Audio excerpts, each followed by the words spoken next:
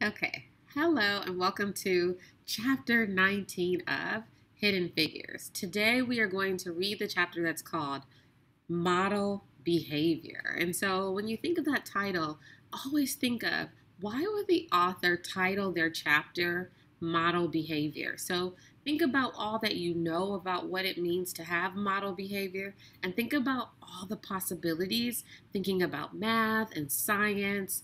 What else could model behavior be? And so after you think about that, listen to the story and let's see if your hypothesis is correct.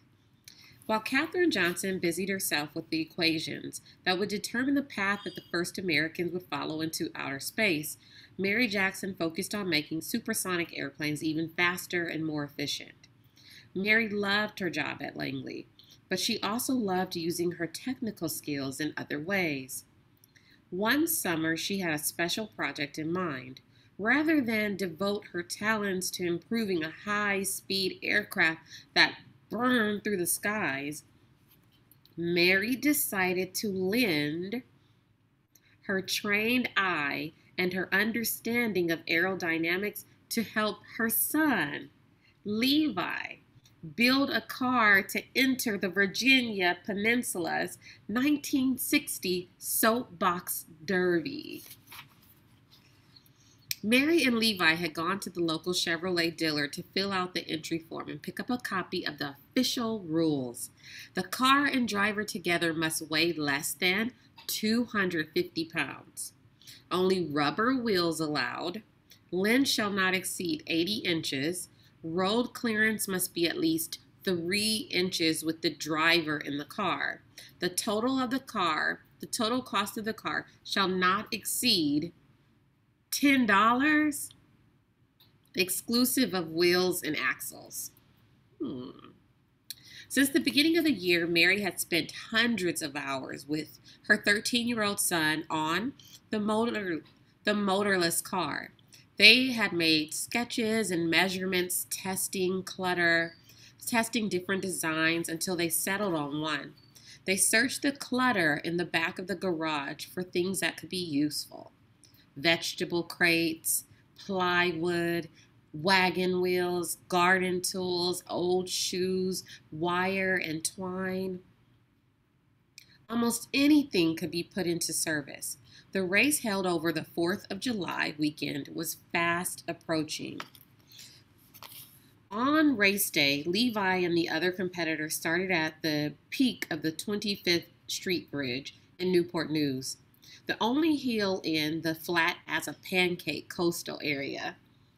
At the signal to go, the drivers released their brakes and hunched down into the cockpits of their vehicles, waiting for gravity to take them down the 900-foot race course. The All-American Soapbox Derby mixed American ingenuity with family fun, at least for boys, since girls weren't allowed to compete in the race until the early 1970s. The competition started as a Depression-era activity, a way to create fun and excitement at a time when they were difficult to come by. By 1960, more than 50,000 boys competed in races around the country. The competition was popular in the Hampton area. Officially, the Derby was the boys' show. Parents were supposed to sit back and only offer advice, but many parents enjoyed the engineering project at least as much as their children did. Many NASA engineers hoped their children would someday choose to follow in their professional footsteps. They wouldn't get rich, but an engineer's salary was more than enough to enjoy a comfortable middle-class lifestyle. When it came to the Derby, no NASA father had anything on Mary Jackson. She treated the soapbox derby car as an apprenticeship in engineering. It didn't stop there. At school, she pushed Levi to take the most challenging math and science classes he could handle, and she coached him on his science projects. Many African American boys didn't know about the All-American Soapbox Derby, or they didn't think it was for them. Starting early in the year, Chevrolet placed ads in Boys Life magazine, the official publication of the Boy Scouts. Life magazine, the official, said some African Americans read the ad, but they frequently disqualified themselves from participating in competitions even without the whites only sign. There was no rule keeping black boys from entering the race, but it took a lot of courage and a mind that saw the experience as something open to all boys, regardless of their color, for them to give it a try. Now, Hive, think about this. There's so many things and so many places that you have not been and that you will go, but it takes courage to get there. No one's telling you that you can't go, but it's like that unknown. Most people will back away, where some will take that risk. The race. On Saturday, July 3rd, a crowd of 4,000 people gathered along both sides of the 25th Street Bridge. It was a clear, warm day with just enough breeze to keep the spectators from getting hot.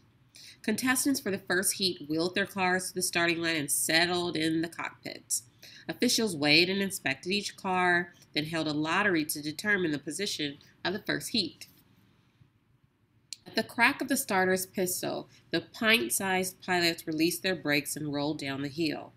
The race was an all-day event. Mary Jackson could almost see the air moving around the cars just as clearly as if she were analyzing data from a wind tunnel. Her son's car was well made. The only adjustment it needed was a drop of oil on each wheel bearing. Levi won one heat after another. Then he got into position for the final competition. By the time he reached the finish line, Mary was shouting with delight, "Levi won!"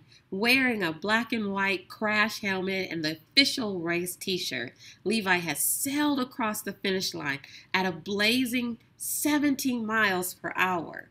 When interviewed about his victory by the newspapers, Levi explained that the secret to his victory was the slimness of his machine, which helped to lower the wind resistance. Levi won a gold trophy, a new bicycle, and a spot at the National All-American Soapbox Derby in Akron, Ohio. There he would face off against drivers from around the country in front of 75,000 fans on a track where speeds could exceed 30 miles per hour. Levi Jackson was the first colored boy in history to win the Hampton Roads Area Soapbox Derby. From the moment he won, donations started rolling in from Black community service organizations and social clubs, Black-owned businesses, Black churches, all eager to support Levi's big trip to Akron. The African American community shared Levi's victory. If a Black kid could take home the Soapbox Derby trophy, what else might be possible? Achievement through hard work, social progress through science, that's what Mary believed in. When Levi took the first place trophy, she was bursting with pride. When a reporter for the Norfolk Journal and Guide asked Levi what he wanted to do when he grew up, he said, "I want to be an engineer like my mother." Being a Black first, the first Black person to have achieved a particular goal, was a powerful symbol. Mary Jackson knew just as well as anyone. She embraced her son's achievement with delight, but she also knew that the best thing about breaking a barrier was that it would never have to be broken again. Possibilities for women. Mary Jackson believed that achievement worked like a bank account. It was something you drew on when you were in need and paid and made deposits to when you had a surplus. Girls, she believed, needed particular support. It wasn't lost on Mary that the Derby, while open to her son, would have rejected her daughter's application. At work, she and the other female mathematicians were no strangers to encountering barriers based on their gender. Despite the relatively large number of women now working at NASA, most female technical professionals, Black and white, were classified as mathematicians or computers, rather than engineers. They were paid less even if they were doing the same work. Mary developed allies among the white women she worked with. She asked one white colleague to participate in a career panel in 1962, organized by the local chapter of the National Council of Negro Women. The women agreed and they presented a joint lecture, The Aspects of Engineering for Women, at an all-black junior high school. Their appearance on the stage together made a powerful statement about the possibilities of the engineering field for black girls. Mary was black, and her colleague Emma Jean was white. Mary was short, and Emma Jean was tall. They looked different, but they worked with each other, and they also worked with men. Mary had learned her engineering title through hard work, talent, and drive, but she knew she owed a debt of gratitude to those women who had led the way. Each woman who had come before had cracked the hole in the wall a little wider, allowing the next talent to come through. Now, Mary wanted to make room for the women coming behind her.